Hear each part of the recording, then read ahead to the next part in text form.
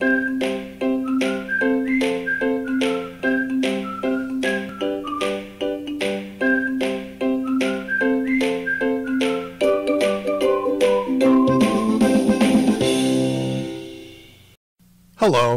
I'm Pastor Rick Boshoven of Trinity Memorial Lutheran Church, and today we're going to take a brief look at the proper distinction between law and gospel. We will begin by asking the great Lutheran question, what does this mean? I call it that because this question is central to the Small Catechism, asking what does this mean before every explanation given in the Catechism. In this case, we will want to understand what is meant by the words law and gospel, and we will begin with an examination of the law. We can think of the law as the whole counsel of God, but we can be more specific and view God's law through the lens of God's commandments given to His people. When we are talking about the law, we're talking about control, and all the words having to do with power and authority. And again, we have to define our terms. Power has to do with the ability to do something, having the power or the potential to direct or move or influence people or things. Authority has the legal right or permission to direct and influence or control people or things. One way to imagine this difference is through that of a police officer. The officer has the legal right to stop your car, to direct traffic. You obey because his actions have the force of law. But if you choose to disobey his orders, his authority, the officer isn't Superman. He may lack the power to enforce his orders. On the other hand, the officer may be equipped with the use of power, that is, the use of force, to control the situation. Legally, the officer is not allowed to abuse his use of force. Power must be subject to authority. Therefore, we must understand that all of our rights and freedoms are grounded in the rule of law, and that God is the source of that law. Power must be subject to the law, or power becomes a law unto itself. What we call the law of the jungle. He who has the power makes the laws. The ultimate power must be located in God. God, who is good and holy, or else power becomes abusive. When power does not recognize authority, we call that rebellion and disobedience. This is why I call it the story of the law. The story of the fall of Satan and mankind is the story of rebellion and the result of sin, which is death and hell. God's law is just, fair, and impartial. But the result of sin in this world is a corruption of the law, and therefore corrupt law, corrupt justice, is likewise unjust, unfair, and self-interested. The grim news of the law is that God in His righteousness and His holiness is just when He punishes lawbreakers with death and hell. And when justice is good and just and fair, lawbreakers are punished, and the rebel gets what they deserve. We recognize this whenever we desire to see the wicked get punished for their sins. We like it when the bad guy gets his comeuppance and gets what's coming to him. We cheer when justice is done, except when you happen to be the guilty one, and then you cry out to the judge for mercy. When you ask for mercy, you are asking not to get treated fairly, but to be given grace. Grace is to receive that which you do not deserve. The story of the law is about rebellion and punishment. The story of the gospel is about obedience and reward, and the focus of that obedience and reward is Jesus Christ. God is indeed holy and just and good and perfect, full of love, and therefore God tempers His justice with mercy and grace. In other words, God is holy and as such is not merely fair and just, but He is also loving and kind. We accept that true love is both just and merciful. God's desire to be merciful flows directly from His love for us.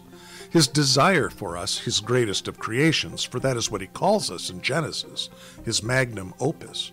His desire is to redeem us, not destroy us, although we deserve it through our disobedience and rebellion. He is righteously jealous for us because he made us. We are his.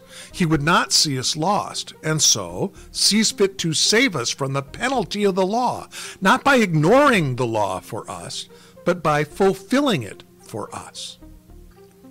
And this is the good news, the gospel, the God story. God's mercy means he pays the price for our rebellion, fulfilling the demand of the law for death, but returning to us life. Since Christ has satisfied the law, we receive the benefits of his merit by faith in his work for us. What does this mean? Well, if justice means that you get what you deserve, well, what we don't deserve is life and redemption and restoration, a second chance. But our God is gracious and just, and forgives us our sins and delivers us from all unrighteousness. At this point, we need to make a quick distinction between natural law and divine law. Most people recognize the laws governing the visible world, the physical world, but there are laws that govern the spiritual world which we cannot see and yet know exist. But it's fair to ask what the evidence is for this spiritual world. One thing we can see is the evidence that people live and die. Death is an indication that whatever it is that makes up life is far more than merely physical. Likewise, there's evidence in the recognition of such abstract concepts as truth and beauty, spiritual ideals that exist beyond the tangible limits of what is merely physical. Then we have the mass concepts of spirituality, where we can point to the fact that the vast majority of human beings recognize the existence of spirits, gods, so to speak. The overwhelming majority of humanity accepts that the spiritual world is a reality. Even among hardcore atheists, there is the acceptance of an alternate dimension or alternate realities. And finally, in the observance of intelligent design, that the world is somehow made or created or guided by an unobservable intelligence. Now, I say this to make it clear that we can imagine that there is a God behind all of it, but we don't have to imagine this God when he has revealed himself to us in his word. He has given us his gospel so that we might know him and believe him and trust in him because of his love, his mercy for us. There are at least 6 ways that this story of God's law and grace are told to us, and they are very different in their nature, as different as justice is from mercy, as different as the tragic story is from the comic. This first difference is in how they are revealed to us, where the law is written into our hearts. We are hardwired knowing the difference between right and wrong. And if you don't believe that, every child understands the abstract idea of fairness. Take away a baby's toy and see them demand to have it back again. If the law is written on the heart, then the gospel must be told to us. It's a story that we can't even imagine living as we do in a world governed by natural law. We can only guess at the world governed by the divine. But the revelation of God in the story, inspired by the Holy Spirit, the story of God's people, the story of the fall and the Savior, what God has done, it is only contained in the Scriptures. All other religious stories are the story of how we must appease God and make him happy in order to find peace with God. The Bible, on the other hand, tells the story of how God made peace with us. Natural religion is all based on salvation by works, salvation by the law. Christianity is unique in its story of salvation by faith, salvation through grace and mercy. It is this unique story which sets it apart from all other religions. God's law and gospel are distinct in the content that they deliver. A simple definition of God's law is everything we have to do. The law instructs, the law commands, the law demands. The gospel, on the other hand, doesn't tell you what you have to do. The gospel tells you what Jesus did for you. In this sense, the gospel is less about ethics and behavior and more about who you are in Christ. The gospel addresses your identity, telling you who you are, not what you do. What you do flows out of that identity. You are a redeemed child of Christ. What do you do now? Under the law, your identity depends upon what you do. It comes after your behavior. If you are obedient, you are a saint. If you are disobedient, you are a sinner. But under the gospel, your identity comes first, and it informs your behavior. You are God's child, redeemed and forgiven. How will you live? Law and gospel differ according to what they promise. Now, you might be surprised to learn that they promise exactly the same thing: salvation. Yes, the law of God promises salvation. Conditionally. It's a conditional promise. If you behave yourself in church today, I will take you out for ice cream later. That is a conditional promise. If you keep the law perfectly, if you behave yourself, you will be rewarded. The ultimate reward is that you live. But who can do this? No one.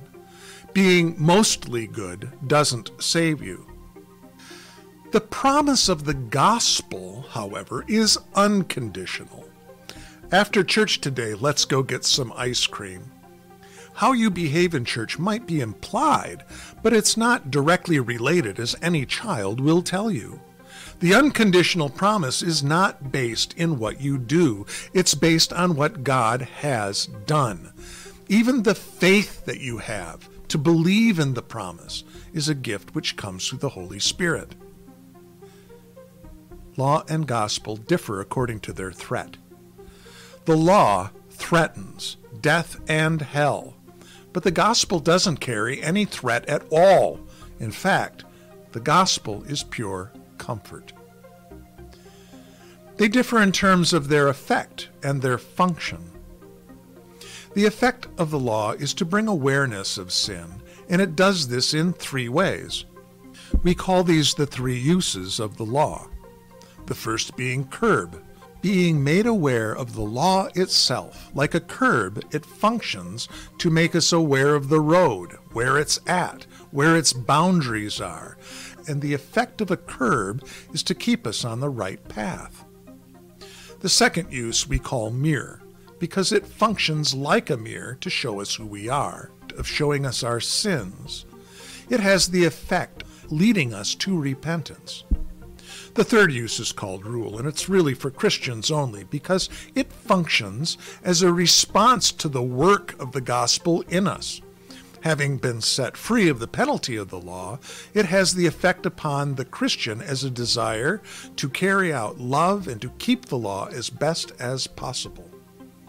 Now, the law functions to bring us to repentance, and the effect is to produce in us one of two responses.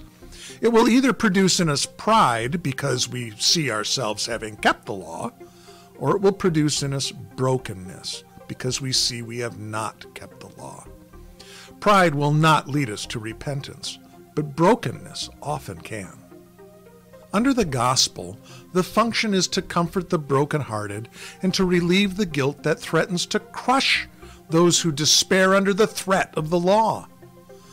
The effect of the gospel is to give assurance that atonement has been made between the sinner and God, and to restore the joy of that person through the assurance that their sins have indeed been forgiven. Finally, the story of the law differs from the story of the gospel in this significant way. to whom they are told. The pride-filled sinner must be told the law in order that they may repent and receive the story of the gospel. The prideful heart understands no need for any but their own merits and righteous works. They are confident of their salvation because they are good in their own eyes. The broken-hearted person does not need the law to beat them down any further. They need to hear the story of God's grace and restore to them the joy of life. The power of forgiveness is the power to raise the dead to life, and therefore it can restore the worried soul to health as well. Let's make application from the story our Lord tells us in Matthew chapter 13. The kingdom of heaven is like a treasure buried in a field. And when a man found it, in his joy he went out, sold everything he had, and bought that field. Under the law having to do with everything we need to do, the story would apply to us, and naturally, the man in the parable is us. And the kingdom of heaven is so valuable that it's equated to a treasure hidden in a field, which we must desire to possess. And we should desire it so greatly that we ought to be willing to give up anything in order to obtain it. That's why you will often hear it preached to us this way. But is it possible? Does it even make sense? Can we give up everything in order to buy it? Perhaps Jesus only meant that figuratively, but how do you get around those words? Unless, of course, it's actually a parable of the gospel, in which case, under the gospel, it has to do with what Jesus does. Therefore, the man in the parable who is doing the work, that man in the parable would be Jesus. And what does he do? The man in the parable gives up everything in order to buy that field. And isn't that exactly what Jesus does? And in his joy, he gives up everything to buy the whole field and everything that's in it, taking on the sins of the world. That means that the treasure that he gave up everything to buy is you and me. We are the treasure. And therefore, we are the kingdom of heaven. And truly we are. Like the church, God's kingdom isn't merely a place. It isn't simply a building. It's his people and his very precious, beloved, redeemed people. And this is the story of God's grace, giving us life and salvation and forgiveness. And this distinction between law and gospel helps us to see this clearly. And when we share this story, the story of the law, and especially the story of God's grace, when we tell the story, that's the hope that we have that changes the world. Amen.